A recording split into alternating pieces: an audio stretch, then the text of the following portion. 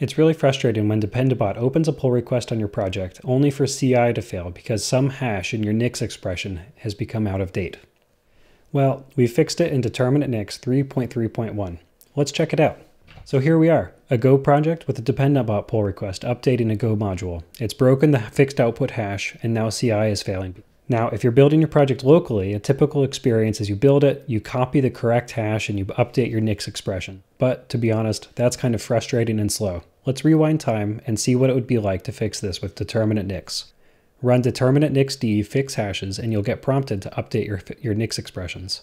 Determinate Nix remembers the hashes and the old hash you used that was wrong and the correct hash that you should have used.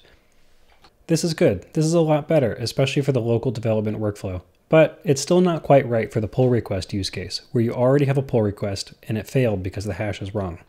And we've made that a little bit better as well by making the GitHub action annotate your pull request with the correct hashes.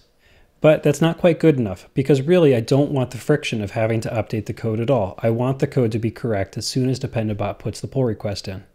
And we've done that too. So what I've done here is I've added a step to the CI workflow where if it fails, it automatically tries to fix any hashes that were wrong, makes a commit, and pushes it to the branch. That means the next time Dependabot runs, if the hash is wrong, it will automatically make the correct fix and push it to the branch so that when I come to review it, it'll be ready for review. So I asked Dependabot to rebase the pull request, and there we go. It has automatically done that rebase, and our action has correctly changed the hashes in the Nix expressions and submitted it as a separate commit on top.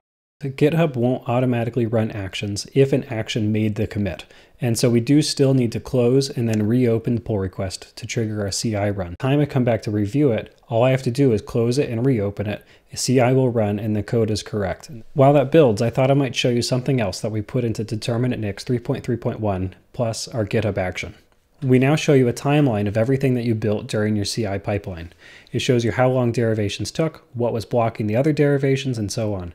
We even show you and point out if something failed, for example, the red one. And at the end of the summary, we also show you the log of the failing builds. All right, it looks like the CI finished running and the automatically generated commit was correct, so all the hashes are correct and the software built successfully. As soon as this pull request is reviewed, it is completely ready to merge, no changes required. So there you go, a few things we've been working on. Get Determinate Nix 3.3.1 from docs.determinate.systems.